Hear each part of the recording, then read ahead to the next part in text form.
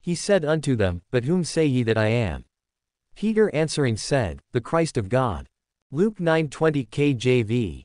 Thoughts on today's verse. Many people had and still have widely varying opinions about Jesus' identity. The real issue, however, is what you believe about Jesus and who Jesus reveals himself to be. What you decide about the identity of Jesus as God's Son, the Lord and Christ, the Messiah of Israel, means everything for you. Romans 10:9-13, and those you seek to influence.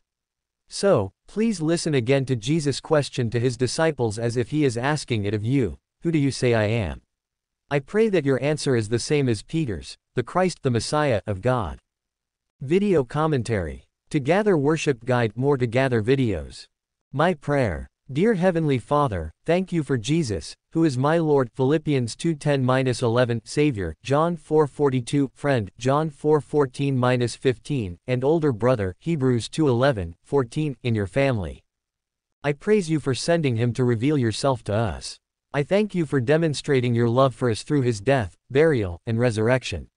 I do believe that Jesus is the Christ, your chosen Messiah, the Son of the living God, and the only Savior who can bring freedom, pardon, cleansing, and complete salvation.